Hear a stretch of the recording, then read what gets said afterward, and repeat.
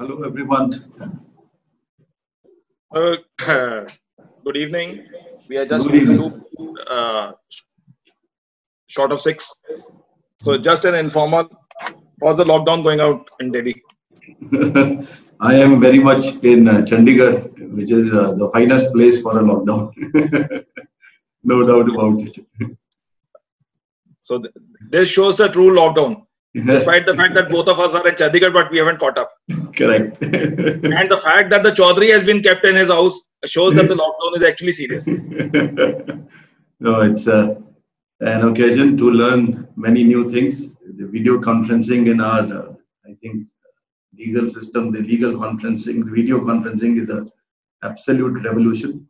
It has changed the dynamics of the game completely. And that is making wonders, I think. That's true. So it's 6 o'clock. Just before I formally ask you to take the entire stage, just few words. Once the case is registered under the PMLA, the one fact which goes in everyone's mind, including the family and the friends, is that his linen is the most dirtiest. And once it is a case registered under the PMLA, that means you have to prevent the government intent is that money laundering, which was intended to be clean, shouldn't be clean. But once that case is registered, one name which immediately strikes down that the dirtiest linen which has come in the market could only be cleaned by Vikram Chaudhry in all over India. He's a name, one of the names, sir. I'm not saying one of the names immediately which strikes down. The fact that large number of participants are entering, they want to learn the tricks of the trade, they want to learn the act. How can they also get the person under whose name is registered under this case? How should it come out cleanest? You can be safely said that you are the surf excel for anybody whose name is registered. Not at all. And just a student like all of us are, and the law is ever evolving. But before we start or begin on anything, let me pose a question to all of us, and let us imagine, what if we were to put all our hard-earned money into, say, buying a home? We take a home loan. Also, we borrow from our friends, we borrow from our family. We also make due diligence. We also take route to due diligence, check the title of the property. And eventually, after a year or months, it is found that the person from whom we purchased is facing some kind of prosecution or is being hounded by some kind of investigating agencies, and that property which he had purchased, the seller, was a proceed of crime. Now, what will happen is that bona fide purchasers, like any of us, are today being hounded. They are being subjected to investigation, and the properties are being attached. In this kind of scenario, the importance of this act is not only for the lawyers or legal fraternity or the courts, the investigating agencies, but it is for every common man. So the act has multiple dimensions. This legislation is affecting everyone in his daily life. And it is often said that the true justice is served only when those who are unaffected are also outraged, are also as outraged as the others. So with this perspective in light, first let me have the opportunity to thank you all. It is a great forum. It's a new invention. As I said, lockdown has resulted in many good things and good beginnings. And kudos to you.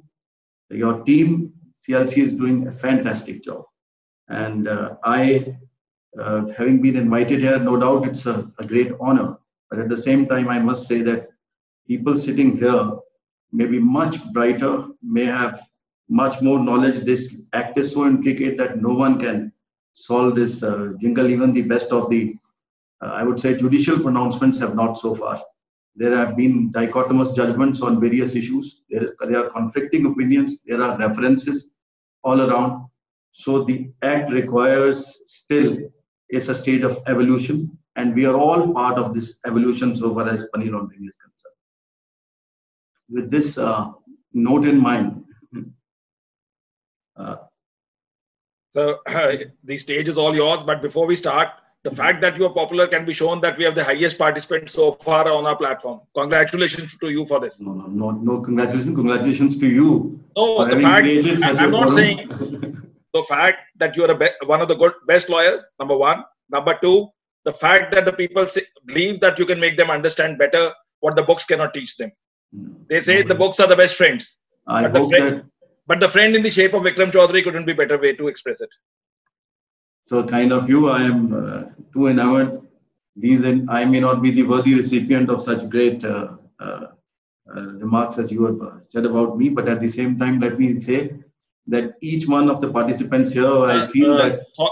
Chaudhry sir, sorry to bother you. People are saying, at least I am able to hear it, but some people are saying you are not slightly audible. Could you ask somebody from your side to put the speaker closer to you? See, I'm on a desktop. Am I better audible now? I will just ask, persons can post it on the chat box.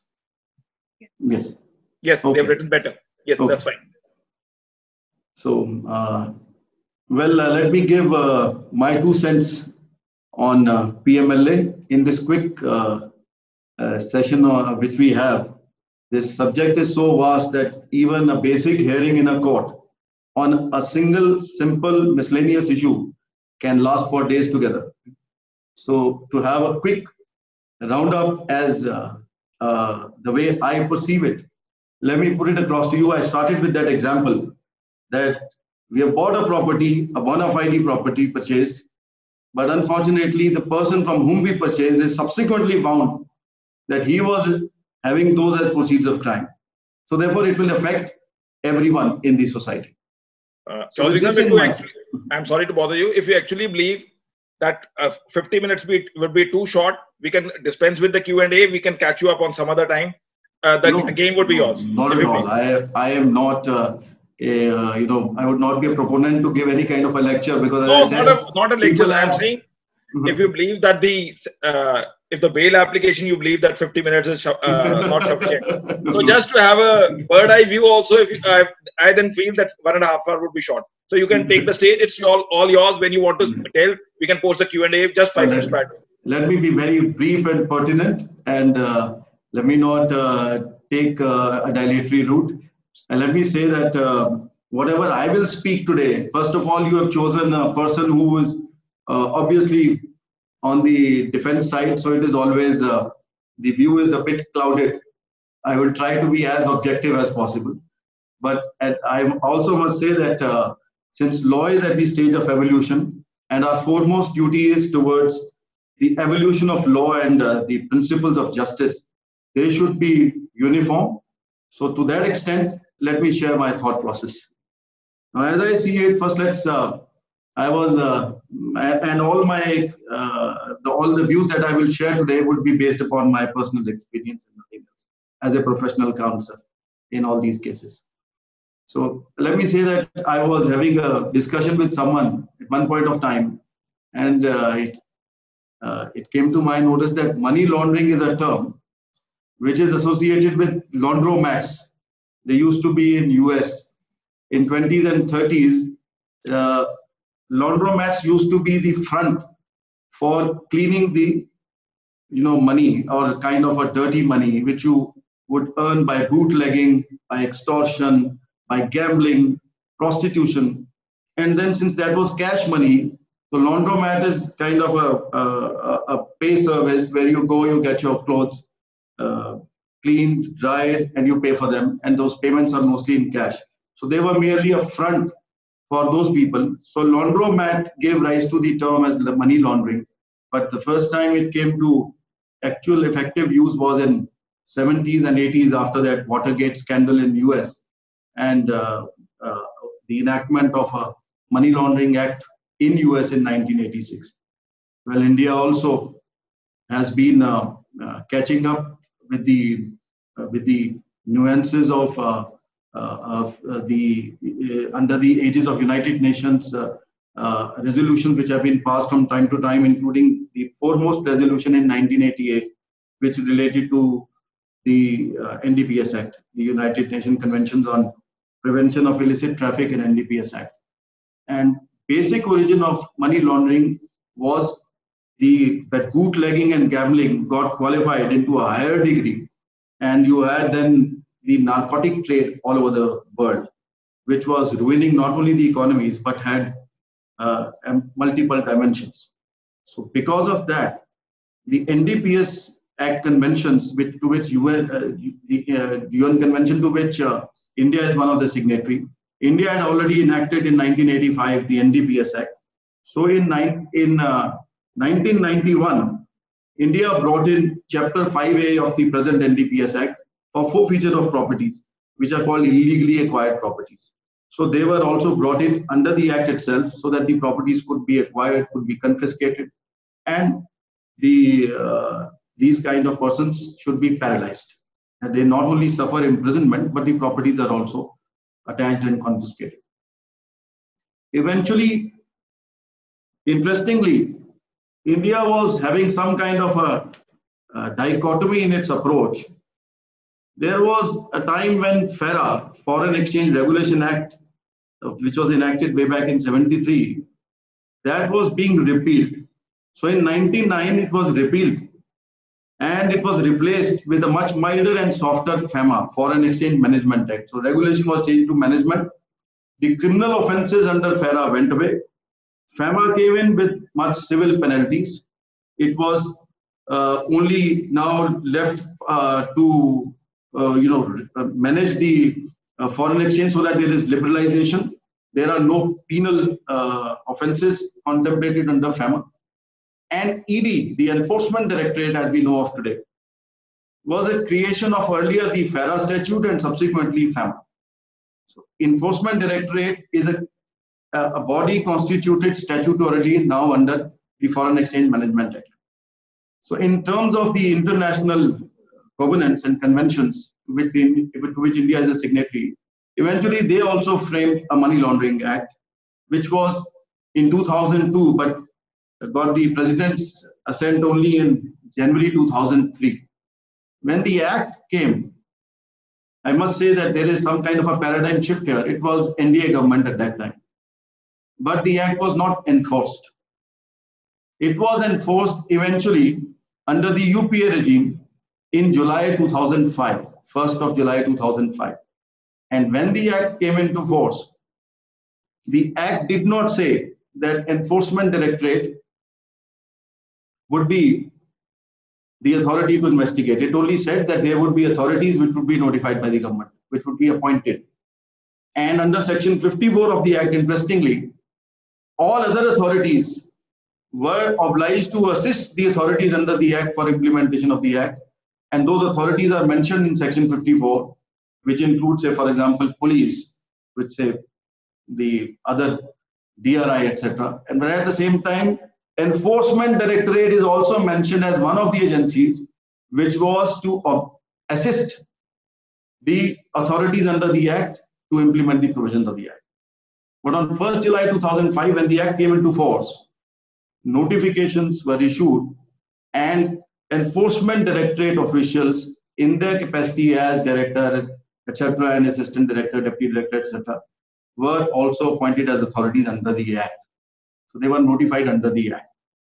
The Act, when it came, it's a very unique Act and it's an unprecedented kind of an enactment which says that there has to be commission of an offense which is called a predicate offense. And this is the threshold all over the world. If you see the UK law, which is of 2002, the Proceeds of Crime Act, or the US law, they've undergone many changes, but this threshold is common, that there has to be a commission of a predicate offense or an activity, criminal activity relating to a predicate offense from which some proceeds of crime are generated.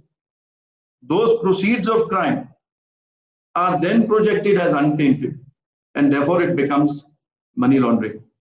So the criminal activity relating to a scheduled predicate offense was must. Now, those predicate offense under the PMLA were kept in a schedule. And at that time, when the Act came into force, it only had very few offenses. there were NDPS and probably 2 offences under the IPC. They were considered to be serious offences. So NDPS and those 2 penal code offences were the only offences which were part of the schedule. But as the time progressed in 2009 and subsequently in 2012-13, there was drastic amendments to the Act, and many offences under the IPC, PCA Act, and you have a host of other offences. Today we have Part A, Part B, Part C. There are 3 parts, and Part A is essentially the most, I would say, populated part of the schedule, which contains most of the offences. And those offences which were in Part B, where the threshold was, at that time there was a threshold, that the minimum threshold of 30 lakhs is required to come within the purview of money laundering. So those Part B offences were moved to Part A. Well, this is all a debate which is, I think, a milestone judgment of the Supreme Court in Nikesh Tarachand Shah, to which I was fortunate to be a part of the assisting team, where the issue was whether the conditions under the PMLA for release on bail, they were stringent conditions. They are good or they should be struck down. And while interpreting the provisions of the Act, the Supreme Court clarified on 3 aspects.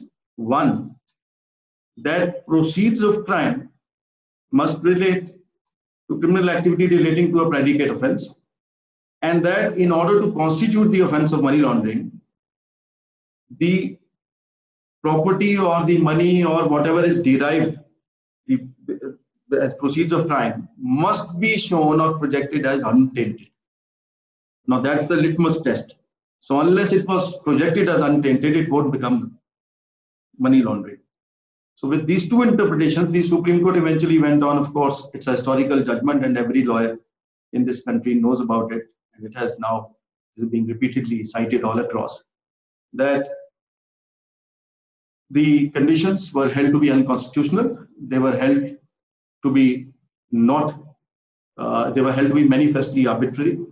It was held that there were no compelling circumstances under the Act which would entitle the state to impose such rigorous conditions. Now, eventually, after that judgment, and in fact, before that, when the matter reached the Supreme Court in that Nikesh Tarachand Shah's famous case, there has been some kind of a debate as to what eventually is proceeds of crime. Now, proceeds of crime, the definition in section 2(1)(u), it has 2 different facets. It says that once you have entered into some kind of criminal activity relating to a predicate or a scheduled offence under the PMLA, you have generated some money or property. Either you have it, that is proceed of crime, or the value of such property. So word used is value. The second facet is if the property is not available here or it is placed somewhere else abroad.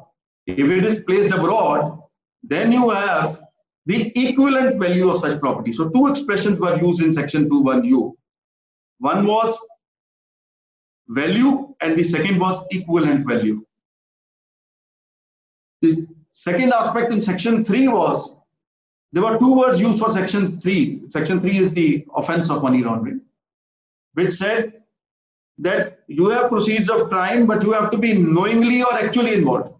And then there were disjunctives or there. You are knowingly assisting, actually involved in the process or activity connected with proceeds of crime. And then there was a conjunction. After all those disjunctive ors, there was a conjunctive and, which said that and project it or claim it as untainted. Now, as I said, the Act has undergone, and I think about 11 amendments till date. The recent amendment has added some kind of explanations to both section 2(1)(u) as well as to section 3. Now, Nikesh, as I said, Supreme Court in 2018 interpreted that projection or claiming it as untainted is very necessary.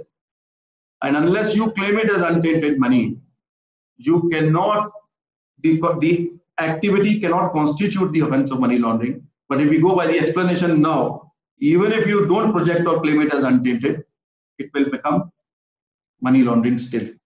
And instead of those disjunctive ors where there was knowingly or actual involvement, which necessarily requires under the criminal law mens rea or the criminal intent, they have been done away with it. And it seems that now that word knowingly will have to be interpreted in a different way. We all know that explanations are actually not amendments to the section. They are like something was amiss, something needed to be explained, something needed to be clarified, and therefore explanations were brought in.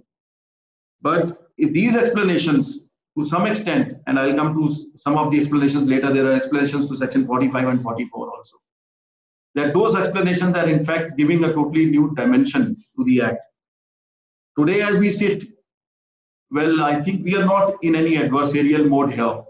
There would be students of law, there would be officers of the court, there would be officers of the state, and we are all concerned with the proper implementation of the act.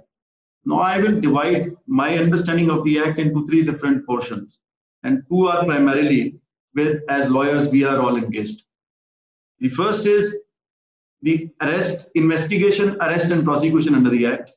The second part is the attachment and confiscation of properties under the act. And the third is the obligation on the banks and other financial institutions regarding reporting as reporting entities, etc., intermediaries, which are like the stock exchange, etc., for reporting. The first two aspects, which are essential as to what constitutes, what drives the arrest and investigation. Now, investigation, as I said, 2005 it came into being under a new government, and when it came, the government felt that the provisions require some kind of tinkering, that there is difficulty, the word exactly used in the amendment was there was difficulty in implementation of the provisions of the act. And what did they do away with was to omit section 45(1)(a), which existed prior to the enforcement of this act and which said that all offences under this act are cognizable. So they deleted that, omitted that, and also introduced another proviso in section 45, which said that, well, no police officer will investigate. So the aim was that the offences are to be made apparently, which we also rely on some debates of Lok Sabha, etc., which said that the offences were to be made non-cognizable. So the offences were, though the title heading still remained as cognizable and non-bailable, but that specific provision was taken away. Now the raging debate, one of the areas of debate in this country today, all across various high courts, and various high courts have taken different views, is that the offence is cognizable or non-cognizable, and if it is cognizable, it will have a procedure to follow, and a different procedure to follow. If it is non-cognizable, a different procedure to follow. And procedure is all under chapter 12 of the CRPC, the Criminal Procedure Code. The Criminal Procedure Code, as we all know, is the mother parent, and it applies to all investigations, whether under the for offences under the IPC or the offences under special laws. Unless a special law has a procedure which is contrary to the CRPC will prevail. Now, one of the raging debates in the country is whether the CRPC is obscured or taken away by some special procedure under the PMLA for investigating an offence. Now, dehorse the debate, irrespective of the debate, whether the offence is cognizable or non-cognizable. Both the expressions are not defined under PMLA. Whether there is any procedure under the PMLA specifically assigned. So there is one of the areas of debate is that there is no procedure under PMLA, therefore CRPC will have to follow. And if we go by the adage that it is non-cognizable, then you will have to follow section 155 CRPC, which says that you have to take a permission from the magistrate before commencing investigation. You will have to take a warrant of arrest before arresting anyone. And if it is cognizable, which the government has now brought in a 2019 amendment, and they have again explained that, well, all offences are cognizable. So if the offences are cognizable, then the first and foremost parameter of a cognizable offence is that you register a case, which is called, they are already registering something called as ECIR, an Enforcement Case Information Report. Now, if they register that report, the ECIR, then if they follow 154, the ECIR would have to be sent to the court concerned. Within, under 157, there is an obligation cast that you have to transmit the copy of the FIR or the information report to the court concerned. It will become a public document. It will have to be uploaded by virtue of a judgment of the Supreme Court, that whenever you register some case, you have to upload it on the website. And the moment the case is registered, the person becomes an accused. There's a Constitution bench judgment which says that the moment FIR is registered, a person becomes an accused. So if he becomes an accused, then there is some very interesting feature which is coupled with Section 50 of the Act. Section 50 now is a very unique provision, and it says that the authority under the Act would have a power to summon the person, call upon him. That will be a judicial proceeding in terms of Section 193 and 228 of the Penal Code, which is that it will be perjury. You will have to speak the truth, and it will be perjury if you don't speak, because it's equivalent to a judicial proceeding. Now, on the one hand, person becomes an accused if it is a cognizable case and had the case been registered. On the other hand, he will have to speak the truth. There is a provision in Article 20. Article 20 of the Constitution is a fundamental right. It is in Part 3 of the Constitution. Article 20 has three facets, and the third facet of Article 20 is that you have a right, every person in this country, every citizen of this country has a right not to self-incriminate himself, right to remain silent. So how do you reconcile with a person who is accused and who has a right to remain silent under Article 20, Clause 3? He is now obliged under Section 50 to speak truth, and if he does not, though he may be subjecting himself to a criminal charge by stating something, but if he does not speak, it will amount to perjury. So this is another area of now debate, and that's why I use the word debate, because the matters are sub judice, they are pending before the highest court of the country also. This apex court is seized of the matters. And there are different schools of thought also that have come up. There was a school of thought earlier, and why I say earlier, is under the Customs Act regime. Under the Customs Act, the Supreme Court constitution benches, maybe three of them, if I correctly remember, have dilated on the subject, delved deep into it, and said that under the Customs Act, making a statement to an officer under 108 is not equivalent of making a statement to a police officer. It is not hit by Section 25 of the Evidence Act. It is not violative of Article 20, Clause 3, the protection.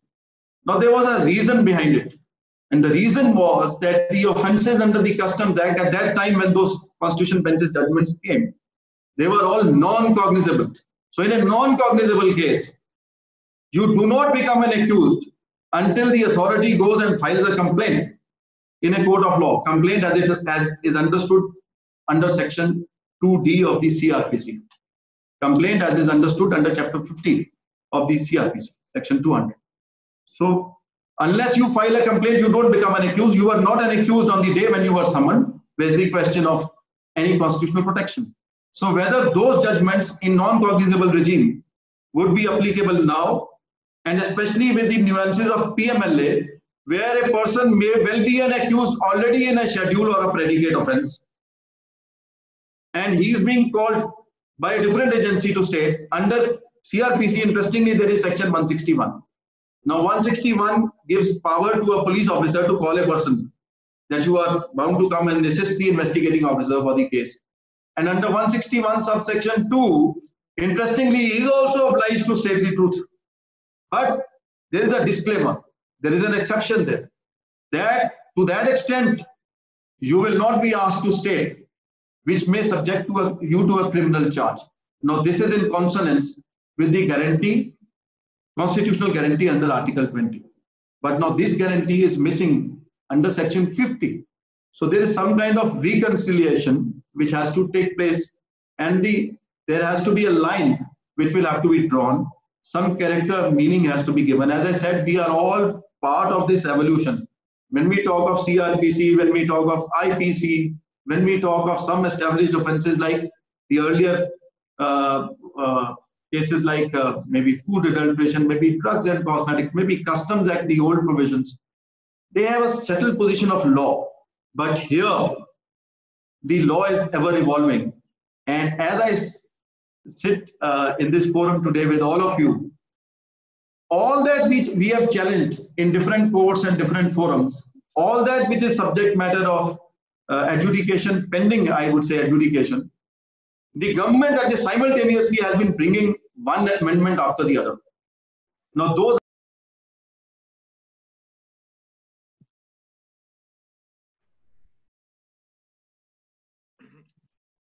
Vikram ji,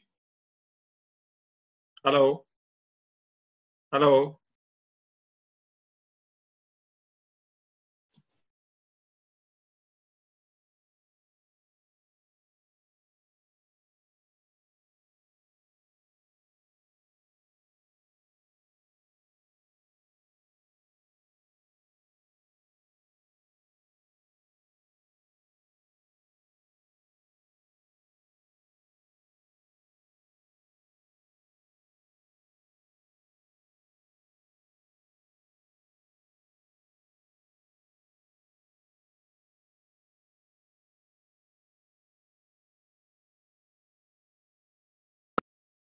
Yes, I'm back. I think everybody can hear me now.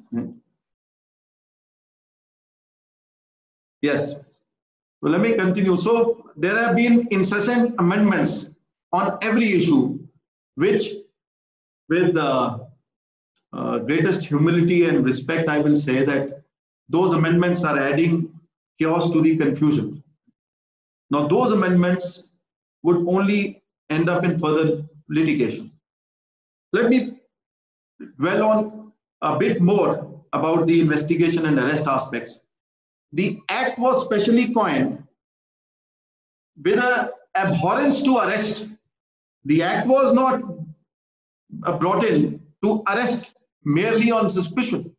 So arrest was taken to a very high pedestal in Section 19 of the Act, which provided two essential safeguards, and those are very unique. One, as a student of law, one would not find such drastic safeguards in any other enactment. It says that you cannot arrest a person unless you have a material in your possession, have reasons to believe based upon material in your possession. And what should be the material in your possession? That the person is guilty of the offense. So at the threshold, you should have a very sterling quality case, a case of an extremely sterling character, which would demonstrate that the person is guilty. Only then you can arrest. So with that yardstick in mind, the second safeguard which was coined in Section 19 of the Act was that you will reduce your the reasons to believe in writing, and you will the essential, I would say, concomitant of this safeguard is that if you have to reduce your grounds of arrest in writing, then the grounds of arrest have to be communicated. Now, there is essentially a dichotomy prevailing in the stand of the authority under the Act, which presently is, of course, the Enforcement Directorate. There is some kind of a dichotomy. They go, in a case of Bombay, they communicate the grounds of arrest to a person in writing. In Delhi, they say we are not obliged to communicate the grounds of arrest. Now, this situation has led to an impasse and deadlock. There has been rampant, I would say, petitions on this very issue, and there has been dichotomy of judgments too. The last one being, to which I happen to be a party, was in Delhi High Court, in which the Delhi High Court held three things. One, the directorate is obliged to follow the procedure under Chapter 12 of CRPC. They cannot do away with that. Two, they have to formally communicate the grounds of arrest and furnish the copy to a person when he is arrested, and also dwelt on the aspect of Section 19. The judgment is now taken to the Supreme Court of India. The matter is sub judice. There is no stay. Yes, there are contrary views taken by Bombay High Court, taken by Punjab Haryana High Court. Those contrary views have been held in that very judgment to be per incurium or not a good law. So the raging debate, as I said, is still pending a final decision of the apex court on these crucial aspects which govern the personal liberty of a person. The other aspect, which is equally potent, is transparency. Now, what is the transparency? A person will never know that there is an ECIR pin. So sorry to bother. Yes. Just tell the name. Meanwhile, the team can post the citation. Only the Delhi judgment, whatever judgment you are referring, just give the name. The team will post the citation of that judgment. Correct. So, in any case, wherever we are referring that. Yes. Rajbhushan Om Prakash Dikshit is the judgment. It's a celebrated judgment by a division bench headed by my Lord Justice Muralidhar. A very eloquent judgment on the subject. And the matter is now, as I said, pending before the Supreme Court. That's a batch of matters in which that matter is also now pending. Now, there is element of transparency which I was referring to, which is very important. As we all know, sunlight is the best disinfectant. Now, there is no transparency, there is no record, there is no ECIR available for anybody to access. If somebody thinks that his liberty is being invaded, he could go and file an anticipatory bail, not to happen. No, I am not a lawyer. I am not anything to do with this field of law. I am an ordinary layman. I am an ordinary businessman, and I am an ordinary citizen of this country. I am going to buy a property. If I go and buy a property, what will I do? I will check the title of the property. Fine, no problem with the title, no encumbrance over the property. It is not under any mortgage, any lien. The title is clean. I go and buy the property. I put all my investment into it. I take even a home loan to do it. But subsequently, it is found that, well, the person may have been facing or maybe subsequently facing some investigation, and it is claimed that this property is proceeds of crime. So where is the transparency? If these properties are to be attached, then there may be something has to be evolved that no property can sale or purchase of a property in this country can take place unless there is some kind of a ratification by the enforcement directorate that the property is clean, you may go and buy it. These kind of things, and there are myriad examples. I can throw examples one after the other. They are all live cases. A few of them, one of the leading cases in Bombay, I would say, where the unknown criminal of this country, who's no more now, named Iqbal Mirchi, has created properties, or he indulged in many offences. He was implicated in many cases, and those cases are of 90s maybe. The man is no more. Now, the PMLA Act came into being in 2005. Those were before that. The PMLA proceedings have now been initiated. There is no predicate offence. There is no scheduled offence at present live. There is no finding recorded in any scheduled offence that there was some proceeds of crime generated. There is absolute chaos and confusion. Now, that case would be a burning case, which would also be expounding further law on the subject, will be ever evolving. We have a very recent judgment called Seema Garg by the Punjab and Haryana High Court, and I think this is one of the I would say virtually a treatise on the subject. It is an encyclopedia, and the thought process is very engrossing. In that case, Punjab Haryana High Court has held now, which is, I think, the most reasonable, a common man's interpretation, and which is that the word value occurring in proceeds of crime can only be the value of the actual proceeds of crime. So if I say, for example, Mr. X dupes somebody of rupees 10 lakhs, and that 10 lakhs, say he buys a car, so that's the value. So 10 lakhs is not available, but car is available. You go and attach the car. But if the car is also not available, that 10 lakhs has been dissipated, finished, he consumed anywhere, nothing is left, then you cannot go and attach any of his, say, property which was purchased maybe in 80s, 90s, or ancestral property which may have come to, come to him as heritage. So this cannot be the ambit of law. Equivalent value and value have been given very eloquent meaning and character in this recent pronouncement. That's the way the act will have to be construed, so that the interest of the society is balanced, so that the act does not become an instrument of oppression or an instrument of misuse. We have to give it a definite character and meaning and pause somewhere. Of course, that view will also be subject matter of challenge, and there is a contrary view by the Delhi High Court to an extent in Axis Bank's case. And of course, Axis Bank's judgment is pending before the Supreme Court. The second facet, which is connected, is the property attachment and property confiscation. Now, the Act contemplates that provisional attachment of the property at the outset. Now, Section 5 of the Act had a definite character to it. It said that first, you should be clear that there are proceeds of crime in this case. And second, the officer should have definite belief that the property is going to be dispensed with, it is going to be disposed of, alienated, so as to frustrate the proceedings under the Act. So these were the two yardsticks on which provisional attachment of property could take place. Now, the property may have been encumbered already with the bank. They have lien over it. It cannot be alienated. The property may have been attached under other proceedings. Say, for example, the famous drug case in Punjab, the famous Bhola drug scam, or whatever drug case we call it. In that case, properties were already attached of most of the persons under the NDPS Act, as I said, Chapter 5A. But still, Section 5 proceedings were invoked by the authority.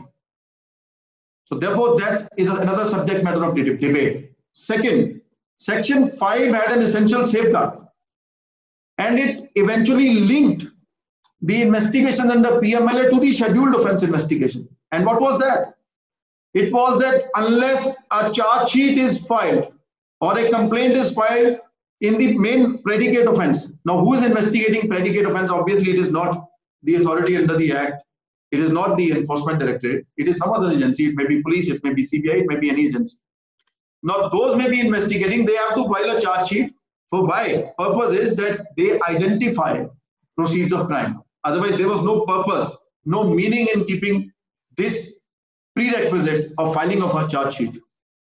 Then there was a second proviso. There is a second proviso, which is also subject matter of challenge, which is that you can go away with the first proviso of that prerequisite of filing of a charge sheet, and you can still attach the property, but you will have to again record reasons that unless it is attached immediately, that there is some grave emergency, unless attached immediately, the property is going to be alienated. So you dispense with the requirement of filing of charge sheet. So eventually, with this second proviso, interpretation is still pending. That's also an area which is, there's something, leading judgment called J. Sekar's case. And I happen to be associated with that case as well, where the Delhi High Court took a view that, well, second proviso is constitutional, it is valid.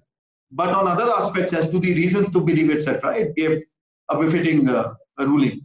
And that judgment is taken to the Supreme Court. The Supreme Court has stayed the operation of that judgment. But as I said, the latest Punjab and Haryana High Court and that Axis Bank of Delhi High Court, they are interesting. They make a very interesting reading. The other aspect of the attachment relating to provisional attachment of property is something very, I would say, diverse in nature. So how it is diverse? So provisional attachment takes place for a period of 30 days only. Within 30 days, the officer will go and file a complaint before somebody called as an adjudicating authority, and there is only one, which is in New Delhi. So you go to an adjudicating authority, file a complaint within 30 days. Now that adjudicating authority has a different yardstick. It will issue notice only if it finds, one, that there is money laundering now. The element of money laundering is introduced. So proceeds of crime or money laundering, it will issue notice. So it can't just issue notice without having reasons to believe as reflected as required under section 8(1) of the Act. So you have to issue notice, and if the notice is issued, the time period will get extended. It will go to 180 days. Now 180 days is the time period in which the property can be confirmed, attachment, provisional attachment, as I say, can be confirmed or not. Now under 8(3), then the authority can confirm the attachment, and it has to now record that the property is involved in money laundering. So money laundering, this is the requirement of section 8(3) now. If money laundering term, as we see the definition under the Act, it is the offense of money laundering. So an adjudicating authority has to actually opine that there is actually offense of money laundering for the purpose of provisionally attaching the property. Now this property will remain attached if it is confirmed, and maximum period is 365 days if the investigation remains pending. But if the criminal case is filed, which is a criminal complaint under for prosecution of for the offences under PMLA, then the forum shifts. So first there was an authority, the officer of the directorate, who will make a provisional attachment. Then there will be an adjudicating authority which will confirm that attachment, and then eventually the case will travel to a criminal court which will try the pre-PMLA offence, and at the culmination of the trial will opine whether either the offence is committed or the property is involved in money laundering or not. And if it holds that property is involved in money laundering, then it will order confiscation. Now three variants have stepped in the field of attachment. You have a provisional attachment, you have a confirmed provisional attachment, and then you may have a final process of confiscation. But then there is a provision which says that the authority can take possession upon confirmation, that is a 8(4).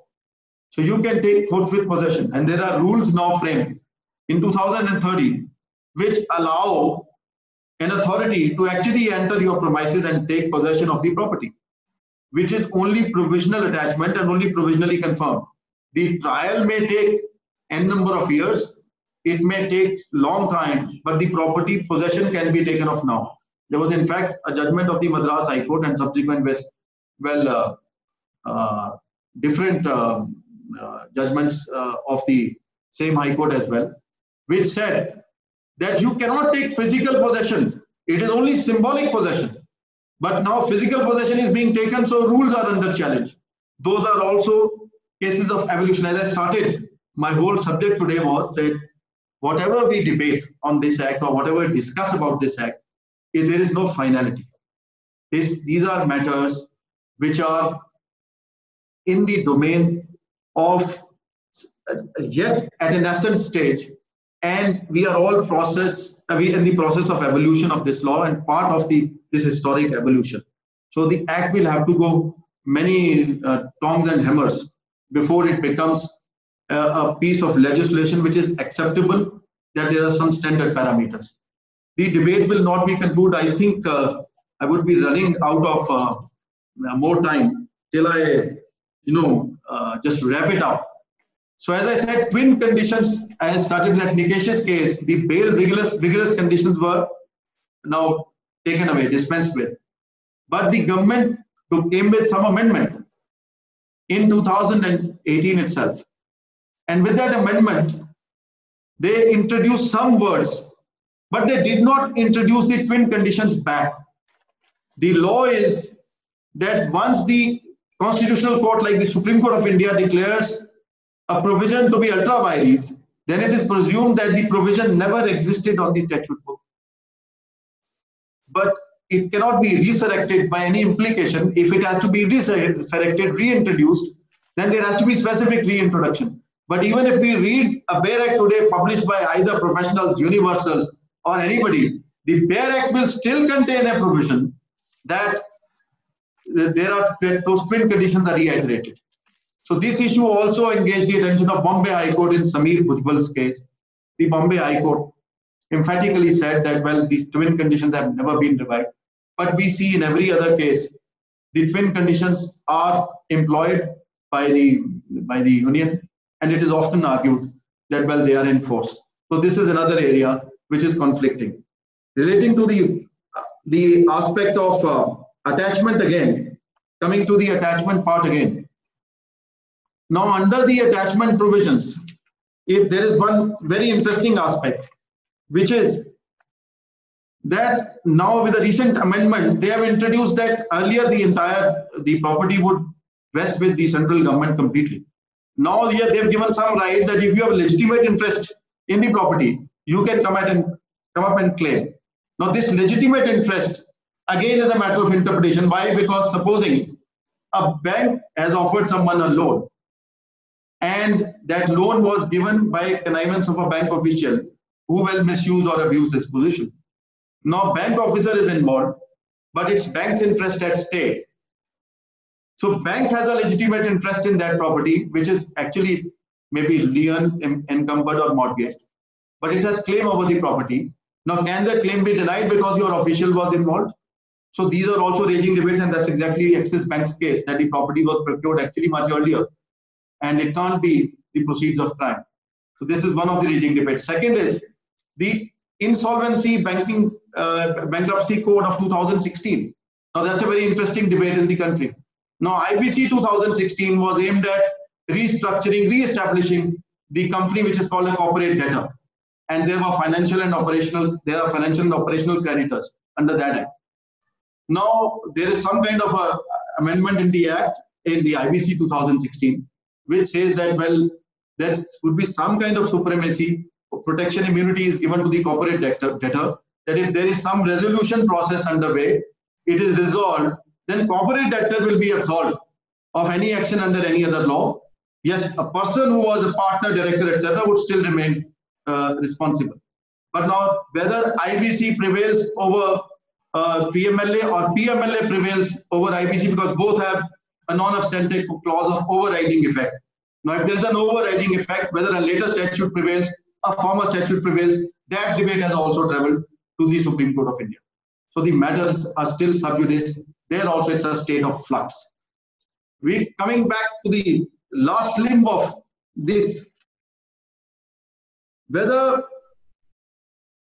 there could be, as I said, different yardsticks or different standards by the same authority. As I said, they give reasons to believe in a given case. They don't give reasons to believe in a given case, say for attachment of property. They don't communicate grounds of arrest in a given case. They communicate grounds of arrest in a given case. For all investigating agencies in the country, let me quote two of them, the premier ones. The Central Bureau of Investigation. There is something called as a CBI manual, which is recognized and which is said that manual is binding on CBI. There is something called as a customs manual for Customs Act investigations by investigating agencies like DRI, Directorate of Revenue Intelligence, etc. They follow their customs manual and they are bound by it. Now, what is so confidential or secret about a PMLA manual? Now that manual exists, that has come during the hearing of proceedings before a particular case. But the manual is not in public domain. So all these conflicting questions have arisen. Today we are sitting in a non-adversarial forum. We can all, today there is a stage for taking action, taking it to a resolve. I must compliment our investigating agency, which is Enforcement Directorate. It's a very complex case. The PMLA cases all across are complex. As they say, it's placement, there is layering, and there is integration. That's how three different layers of processes of money laundering. It's a very complicated process. There are engineered devices. People are very wicked. People are vicious. That may be so. And all credit that these are there are a web of transactions which have to be worked out. But at the same time, we cannot allow ourselves to sway into those kind of absurdities where investigating agencies question at every step. That should not be. They should inspire confidence. They should come up with something which is very transparent, which is very clean, which leaves little scope of doubt, where every innocent is not being brought in within the purview of the act. The moment somebody gets a notice from ED, it's like the world crashing down. It should not be reflected like that, that powers vested under the Act must be acted in a transparent and extremely fair manner. And that is what the need of the hour is. In fact, it is said that numerous laws project that there is some kind of numerous anomalies. There are numerous amendments coming in this Act. Today, there is something very interesting. A Fugitive Economic Offenders Act has been brought in. Now, under the Fugitive Economic Offenders Act, also, PMLA is a scheduled offence there, and attachment of property is there, and its proceeds of crime are almost identically defined as PMLA Act. Now, what will happen? Property is attached under PML, property can be attached under FEOS, same property. Same property is already attached under NDPS Act. There will be complete dichotomy. This dichotomy has to be resolved, and there is some kind of transparency which we expect, which must happen. I must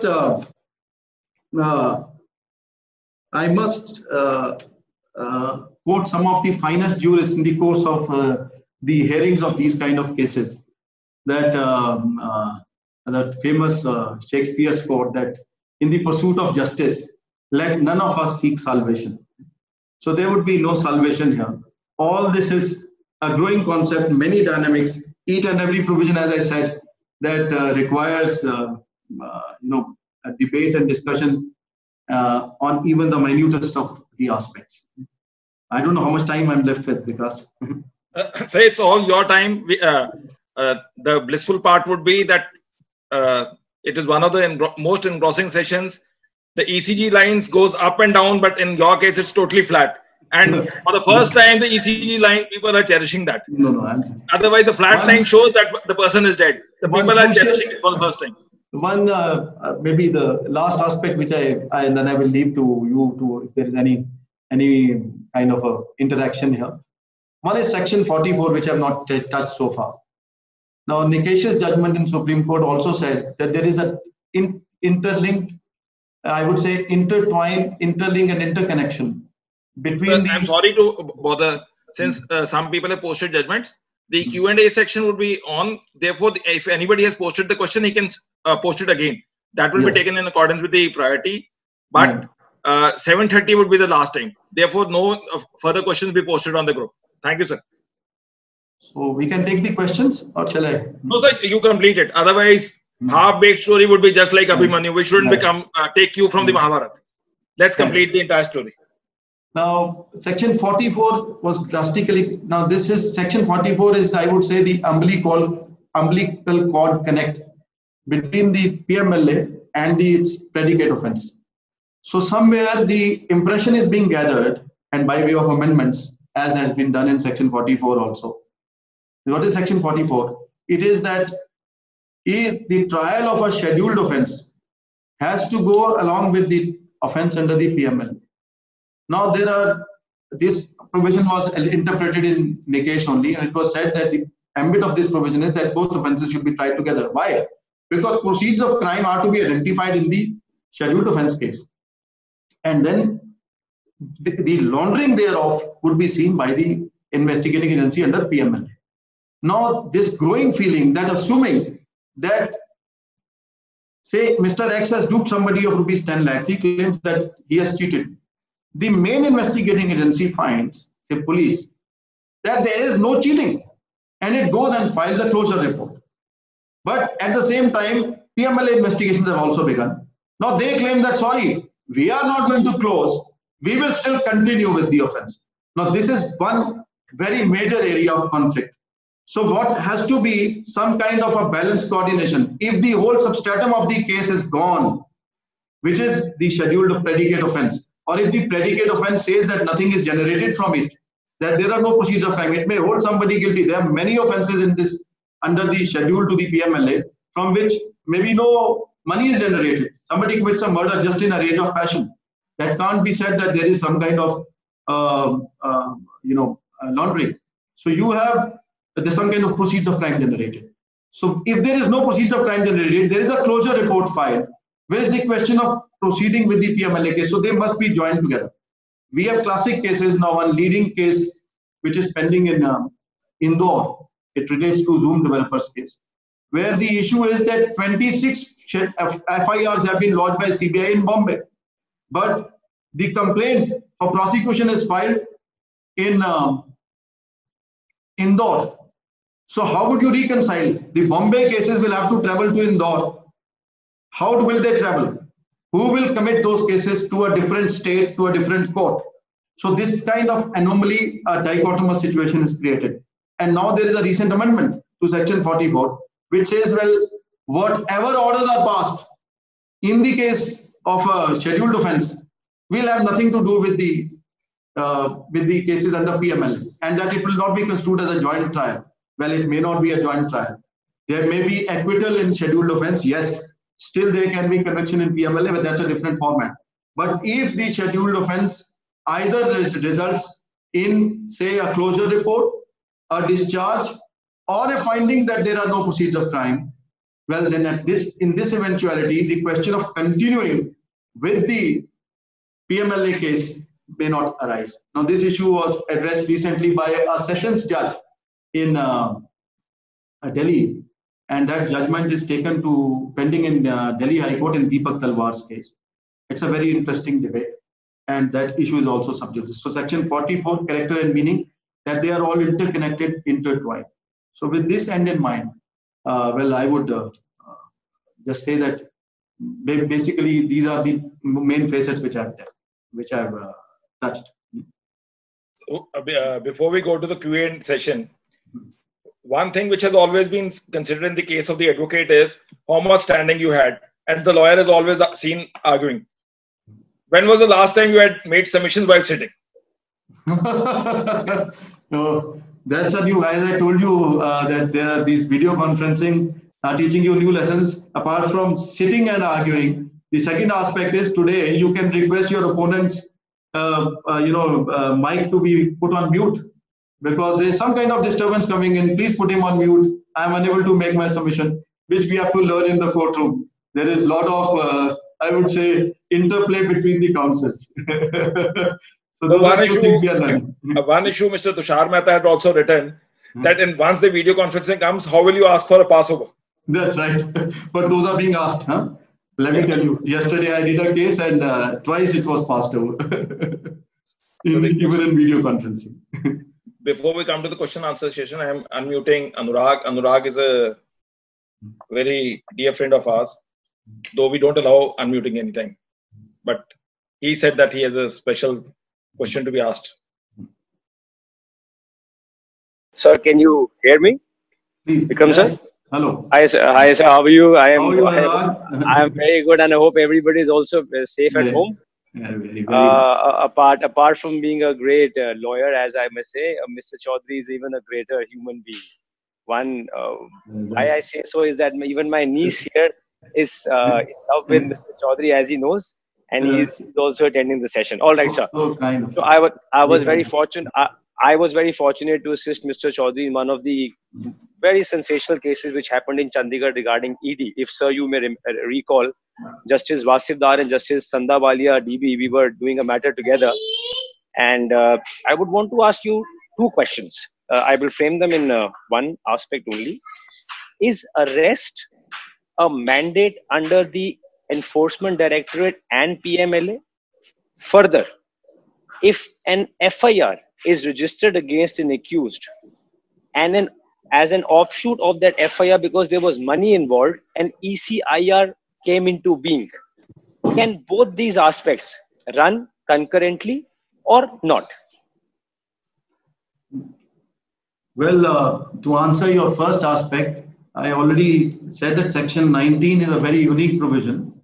It raises the threshold bar for arrest to an absolutely phenomenal dimensions. It says that you cannot arrest unless you have reached a conclusion that he is guilty. Now that yardstick is very high. Obviously, the Act did not contemplate arrest. And in any case, our jurisprudence says that Lalita Kumari's famous case of Constitution Bench, that arrest should be made as an exceptional step. It should be the rarest of rare action. So obviously, Act is abhorred under the Act. Arrest is only desired in very, very, I would say, extraordinary cases. But the second question, that if you are an accused in the FIR, Well, if you are an accused in the FIR, there are three aspects to it. A person, maybe I'll give you a small example quickly. So say Mr. X has duped somebody of Mr. Y of rupees 10 lakhs, and that out of that 10 lakhs, he say gives 5 lakhs to his employee as his, say, as an incentive or salary, and the employee doesn't know what has happened, and he deposits it in that account. The rest of the 5 lakhs, he gives 3 lakhs to one other person to show it as his legitimate income, and that second person knows, say Mr. Z, knows that Y has, X has duped Y. Now, there are three different formats. Mr. X is guilty of both the scheduled offense, the 420, which is a scheduled offense, and the laundering. Mr. Y, who's an innocent employee, who's deposited the money, showing it to be his kind of a, what you call an incentive from his employer. He doesn't know any of the thing. Now, that he's neither guilty of offense of scheduled offense or money laundering. The third person, who knows that the X had duped Y. Now, if he deposits money, he may not have committed the offense under 420, but he's still guilty under the money laundering. So these are three different offshoots. This is just one example. There could be thousands of classic cases which are now live, which we can discuss. So there would be multiple facets. What exactly is your query relating to the second aspect? Very well. I think so. Or maybe I can ask one more thing. Section 5 CRPC gives an overriding power to the special acts over the IPC. If I'm right in asking the question, how would you construe this same, sir, in terms of an FIR being registered under IPC and the PMLA and the ED Act running concurrently? So that's a unique combination. Unless there is an offense which may be a scheduled offense under IPC or any other offense, and from that offense or criminal activity relating to that offense, some property or money is derived, there will be no proceeds of crime for the purpose of investigation under PMLA. So that's a totally different link. The investigations in the scheduled offense in an IPC offense, which CRPC is applicable, has nothing to do with the investigation under PMLA, except and to the extent that proceeds of crime are generated. All right. Thank you so much for the education, sir. No education, brother. You are much more fire in your belly than me. I may be not even an iota in front of all of you. No. Right. That's it. So, one thing would be, since some questions are quite long, if I can, in case where the questions are long, I will read the question, but I will also tell you the time so that for you also it will be facilitated. Yes. Like we are on Hemant Shah's question that is posted at 6:58. In a case where scheduled offense is the offense related to an extortion, punishable under section 384 to 389, and offenses relating to robbery and dacoity, punishable under section 392 to 402, have been made scheduled offenses. The money/ransoms will be the proceeds of the crime. Yes. So, will be the proceeds of the crime, and the complainant, in spite of being a victim, will also suffer the attachment proceedings. That's what I said. The law has to evolve. They cannot be. If it was his legitimate money which is due, where's the question? The money has to be restored back to the claimant. So then there is a provision now introduced in section 8 itself, if you will read, that if you have a legitimate interest in a property, you can claim it, even if it is confirmed. An attachment is confirmed or confiscation is ordered. Even then you can have legitimate interest. You have to show your legitimate interest and you can claim it. That's a new provision, of course. 8 of PML. Subsection 8 of PML. That's quite a new provision, and it is in that spirit only. So the legislature is also working on it. The government is working on it. These are rough edges which are being, I think, smoothened out. Sandeep Dhawan, your old associate, has posed a multiple question in a multiple manner. He thought that this is the best platform to learn. So I thought reading all those questions will be very difficult. So I have unmuted with Dhawan, and with Dhawan can pose the question himself. Sir, good evening. How are you? Very well, sir. How about you? Good. I hope everybody is fine at home. Dhawan, you are not audible. Am I audible now? Yeah, speak loudly. Am I audible now? Yes. You have to be more loud once you are coming from Mr. Chaudhry's office. Question, like you have said that there is a 2019 amendment, Yes. Seeking to introduce this after deleting section 45 in view of the Supreme Court judgment. They said that offences to be cognizable of some offences and some offences to be non-cognizable. And you have also discussed about section 50 of the Act, where an accused cannot self-incriminate him. So whether that amendment itself is ultra vires Article 23 of the Constitution, because section 50, how can an accused go to a officer, ED officer, and make a statement under section 50, which is going to be used against him? Because amendment says that it is cognizable, and in view of CRPC. As I told you, my understanding that this issue is sub judice. What is sub judice? You must know. Whether the offence is cognizable or non-cognizable was sub judice, already sub judice. When the government has now brought in an amendment that all offences under the Act shall be construed always to be cognizable.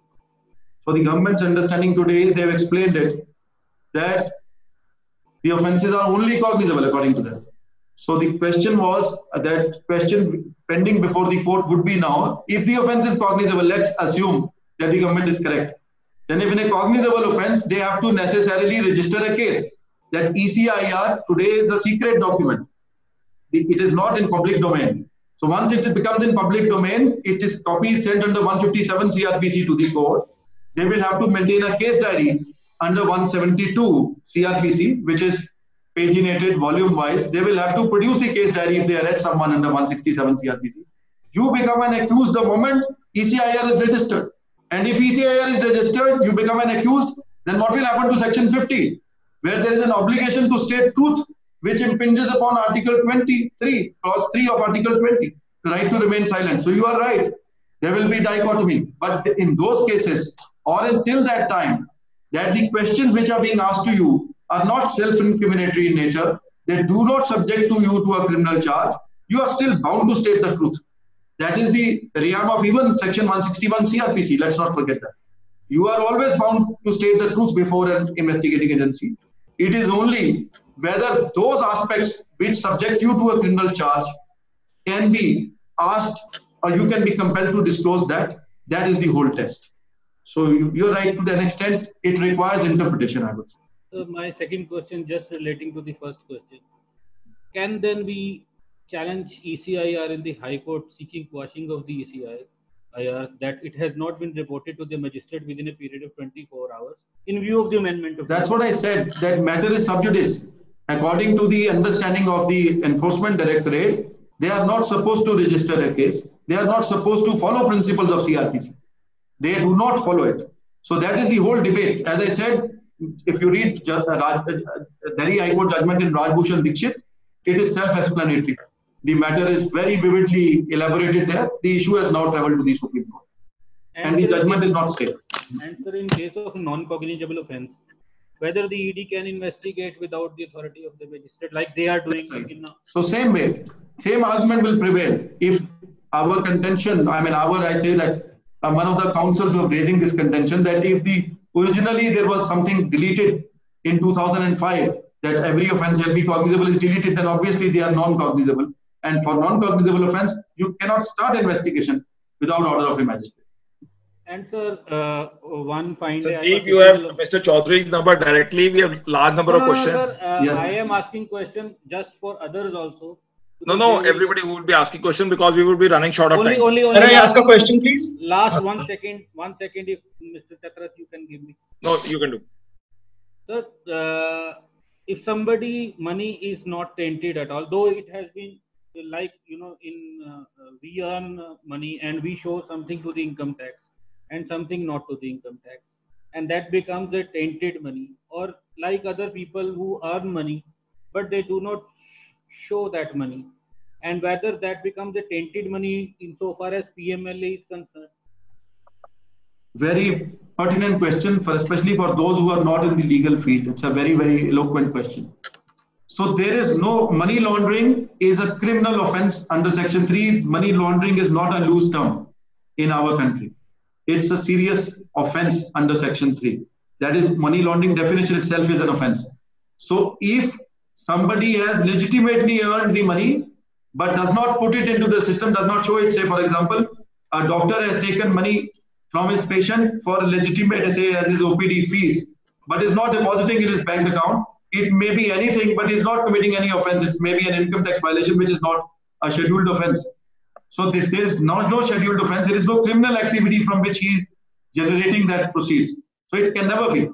That money doesn't become tainted within the purview of Money Laundering Act. It has to be a criminal activity relating to an offense which is part of the schedule under the PMLA, which will make it money laundering. It's a very technical legal term. It's not to be loosely used. So every money in your hand and unaccounted cash in your hand is not money laundering. It can never be. It is not subject matter of attachment. If you can show that this is my earning from a legitimate source, but yes, I may not have put it into the system, it is not an offense of money laundering at all. It can never be. Thank you, sir. Thank you so much. And thank you, Mr. Chatrat. Sumit Kansal, you can also put a question directly because your question is also very long. But post it one question because we have just been flurried with so many questions. Sir, very good evening. Thank you so much for the wonderful session. In a short span of 45-50 minutes, you could give a crisp idea. I am also a qualified chartered accountant besides being a lawyer. Wonderful. And on a public platform, I can admit that I've heard a lot of CAs, but then your discussion was really wonderful. Just one question, sir, that do you feel the amendments in the Act, they are draconian? The authorities are not well versed with the procedural aspects. And if there is an interplay of this Act with income tax and Benami law, black money law, and there is tax terrorism prevailing in the country. Accordingly, as legal as tax practitioners, how can we safeguard our clients today? Brother, since you are also a lawyer, then I must again reiterate that we are all passing through a stage of evolution so far as money laundering is concerned. I would not use the word draconian here, but I can definitely tell you that a bad implementation of, even if the provision is enacted with the most sacrosanct intention, if it is badly implemented, it will definitely become draconian. And that has to be avoided. That there is no, I would say, knowing abuse has to be prevented. But yes, there are numerous amendments which have led to chaos and confusion. It is only adding fuel to the fire. There is a raging debate in the country. All these matters are sub judice. We'll soon have judgments over each and every aspect. There may be some kind of uniformity in the country. And there is a understanding, uniformity in understanding, I would say. Right. And there is a dichotomy on the insolvency side also on the attachment. Absolutely. That issue is very recently it has been taken to the Supreme Court. The NCLAT has held that IBC prevails over PMLA. But then, as I said, the matter is taken to the Supreme Court. So let's await those verdicts and let's hope that we soon get resolution of all these crucial aspects. What advice would you give us young advocates or practitioners for our clients or generally in such kind of a scenario? See, I can only understand that each and every word in an enactment, there are So, Chaudhry sir, we will come to the last session. We will have 5 minutes of the wrap up. How to become a good lawyer. First, let's complete the Q&A session. Right.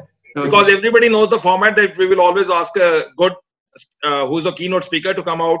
What is his advice? We will come to that question. Sumit, your question has been well taken. Thank you, Chatraji. Thank you. So I'm just coming.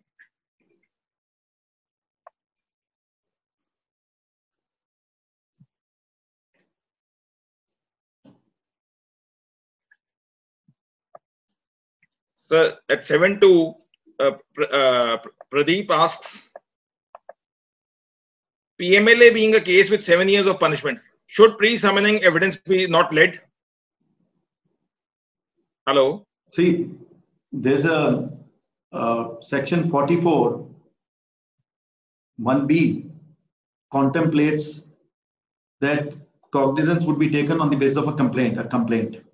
And second proviso to section 45 of PMLA. So section 44 and second proviso to section 45 say that cognizance will be taken only on the basis of a complaint. So when the complaint is filed, then pre-summoning evidence can always be dispensed with under section 200 CRPC if it is a case of a public servant. That 200 CRPC chapter 15 itself provides. So I would read it, though I am one with the thought process that all modalities of a complaint as contemplated under CRPC, whether section 2D or section 200 onwards, will have to be followed. But still, I think to that extent that pre-summoning evidence is required or not, well, I don't think it will be required because of the exception carved out in section 200 CRPC itself.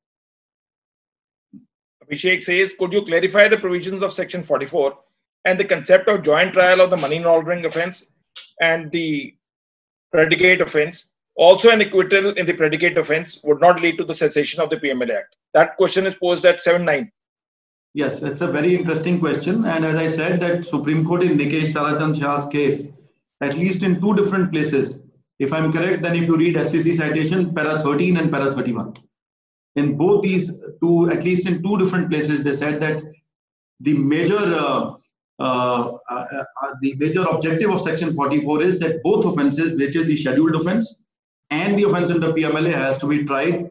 I would not say together, but I would not say jointly, but I would say tried simultaneously by the same court, which is the special court under PMLA.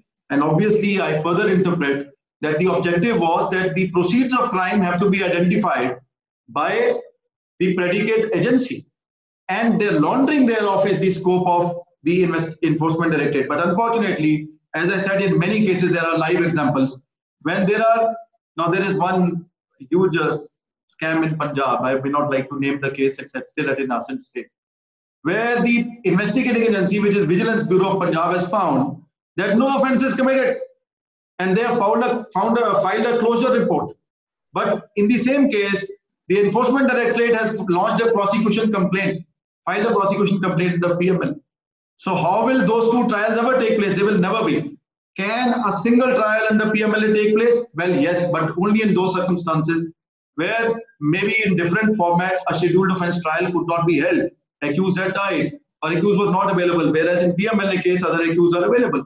It could be different circumstances, but the contemplation of the Act definitely is that they have to be tried by the same court and together. And yes, whether you are acquitted in PMLA in scheduled offence would lead to PMLA closure, well, I have a different take on that. I use three words very carefully. If there is a closure report in the main offence that no offence took place, if there is a discharge that no offence took place, or there is no proceeds of, obviously no proceeds of crime. Third, in the scheduled offence, acquittal take place on the ground that there is no proceeds of crime.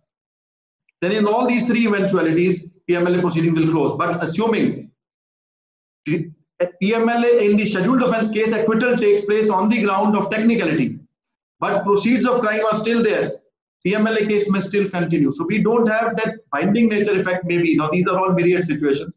That simpliciter acquittal would lead to simpliciter acquittal in PMLA, that may not be the position. But yes, without the format of establishment of proceeds of crime in a foundational offence, the offence under the PMLA cannot continue. That much is a deliberation. You read that judgment in that, I would say, Sessions Court judgment of a very, that may not be technically a precedent, but it is pending before Delhi High Court in Deepak Talwar's case. So probably one of the briefing councils, which anybody is interested will give the details. That's a very interesting debate. But assuming in a scheduled offence acquittal takes place because say you are you've implicated a wrong accused by a wrong name, and he demonstrates that I am not that person, but still there are proceeds of crime existing, or that person is an absconder, against him proclamation is issued there. But in money laundering, it is found that others were involved. Why can't they be prosecuted and tried? Maybe different kind of a debate. So the questions are just pouring in, but I will just take last question of Sarman because that was posted first. As we say, like KBC, fastest finger first. Whosoever posed the question after 6:40, we had taken the questions as per seniority, as per number. What will be the fate of attachment prosecution under PMLA if the predicate offence is compounded or the offender is discharged or acquitted? Yes, that's also another interesting area of debate. So what will happen to the, I don't think many compoundable cases would come across, but you can say under 482 if the High Court chooses to exercise its powers and say that, well, the matter is resolved. Now those are, I would say, evolutionary state will depend on the facts of each case. There would be innocent cases of, say, difference between two individuals, and there may be harsh cases. And in Nikhil Merchant's case in Supreme Court, the proceedings were quashed when there were a settlement even with the bank, I think. That was a case of maybe a dispute with the bank, a 420, etc. case, or a forgery case was registered. There is a case of Sanjay Bhandari of Delhi High Court also, a leading judgment on the subject where Supreme Court, Delhi High Court allowed proceedings to be quashed when even in an offence under 420 or 467 involving several crores, a compromise had taken place and bank was the settlement took place. Now, what will happen in those cases to PMLA? Today, I have a different take altogether. Banks are already at loggerheads with the Enforcement Directorate. They are saying we have a supremacy claim. We have a right to realize our these are our assets mortgaged to us. We should be able to realize them. IBC, the financial creditors like banks, etc., claiming we should be given right under the resolution process. So these are different times. We will await the verdicts of the Supreme Court on these issues. So, since questions were there, but we are running short of time, we will request you that you will have to come again on this platform. Let's. The amount of, you would have seen that, I do not know whether you would, when you were taking the session, because large number of messages I have been receiving on the WhatsApp also, kindly ask Vikram Chaudhry ji to come again. So that without your giving consent, I have consented that since I am the drafting counsel, that you will come again. So kind. That's always a privilege that I have. And I must say one last thing, which was. So last thing will come later on. A 5-minute wrap up. How to build a name, how to come well in this department, establish the name within the profession, how to create a name. You were in Chandigarh, you created a name. You shifted to Delhi, you have created a name. In Mumbai, you go, you say this. I'm just reminded, they say that where there is a law, there is a flaw. And where there is a flaw, there has to be a lawyer. Probably in PMLA, I find that you could be the answer to that. No. We are just evolving, brother. So kind of you. You're so very generous in your compliments to me. But I must say, I learned something from a very senior man very recently, and 2 quotes, and those are in colloquial Urdu.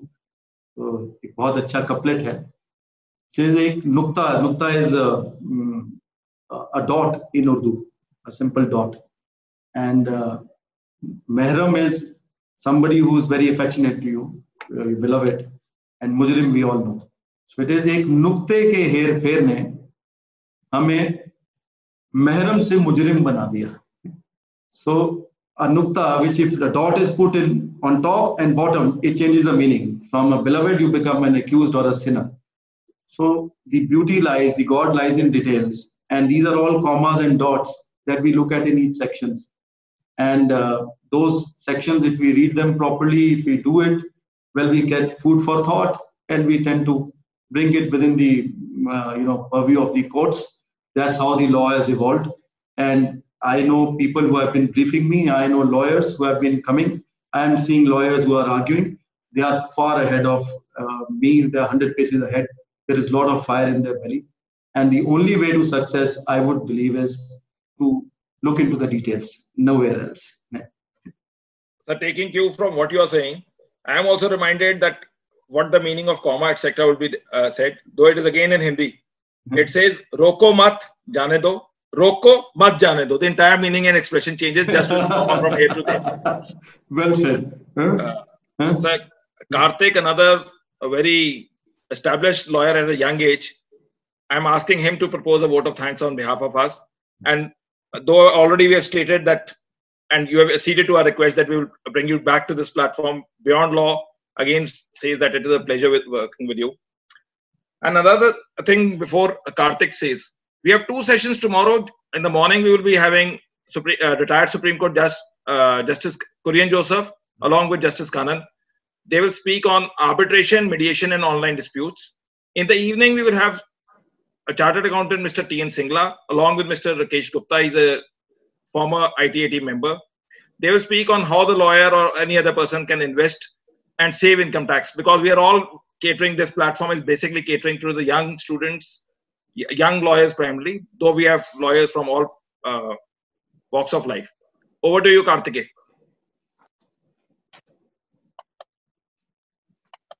Karthik? Karthik? Karthik?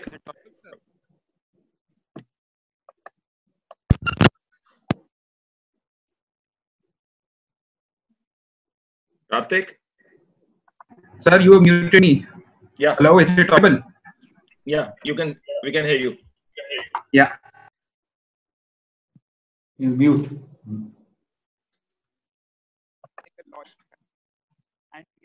Karthik? Karthik, you would have to come closer to the mic. Hello, is it better now? Now, it's better. Good evening, sir. Hello, how are you, Karthik? Good evening, sir. Thank you so much, sir, for sharing the finest nuances of one of the most technical laws. And we are privileged to hear it from the person who I feel is an authority on this subject in this country.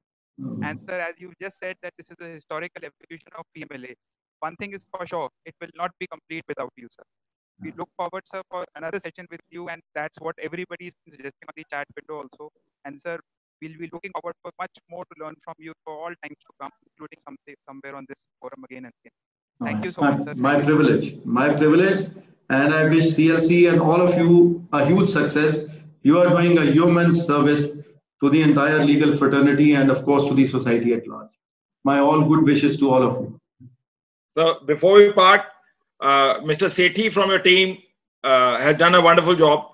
Just a word of praise from you because he's a student of law working under your tutelage. See, I must tell all of you that if there is an iota of what you call a success in material terms, iota of it, I have nothing to do with it. It's my team. And my team is like my family. I have been blessed to have a brilliant team right from the day when I joined practice. Until today, my team is like, I think they never get tired.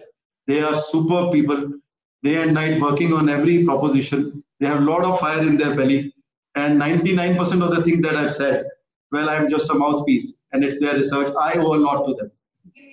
Each one of them. Harshit is one of the most brilliant, I would say, lawyers who are, whom at least I know of. Gagan, could you just remove the screen share? We are not able to see Mr. Vikram Chaudhry in the right perspective. Gagan? So, we are parting and with a promise that we are meeting again. Just for the friends who have joined us, you can catch up us on the Facebook page, Beyond Law CLC, as well as on Instagram. Otherwise, you can join the WhatsApp group, which has been posted in the chat box. Stay blessed, stay at home. And Chaudhry sir, it was a wonderful experience. Everybody has actually been enriched. Thank you very much. Thank you. The lockdown has unlocked many things in our minds. So kind of it. Very good. Thank you, sir.